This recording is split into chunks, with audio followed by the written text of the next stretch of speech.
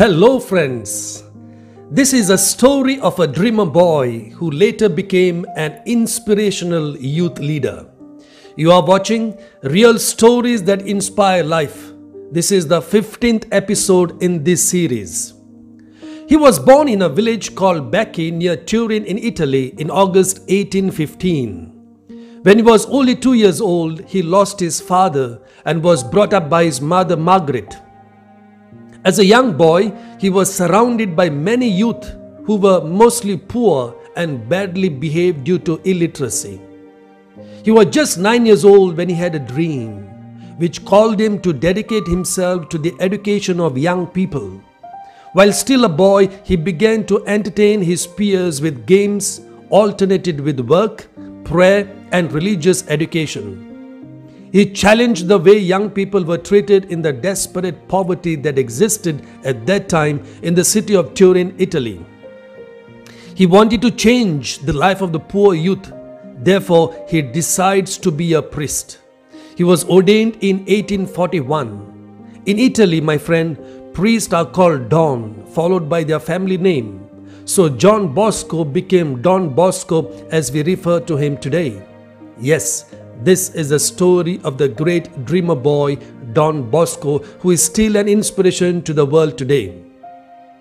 He began his apostolate among poor teenagers with the founding of the oratory, which he placed under the patronage of St. Francis de Sales. He led young people to meet Christ by means of his educational style based on reason, religion, and loving kindness. He led young people to the study of the faith and to apostolic, civil, and professional commitment. St. Dominic Savio stands out among the most outstanding fruits of his work. The source of his effectiveness, he says, was his constant union with God and his unlimited confidence in Mary, our help, who he considered to be the inspiration and support of his whole work. He sought his best collaborators among his young people, thus establishing the Society of St. Francis de Sales, hence the name Sales or Salesians. Together with St. Maria Domenica Mazzarello, he founded the Institute of the Daughters of Mary, Help of Christians, or we call them Salesian Sisters. Finally, together with good and hardworking laymen and women, he created the Salesian Cooperators to work alongside him and sustain the education of young people. Today, there are nearly 30,000 religious men and women, we call them Salesians, an army of dedicated layfolk.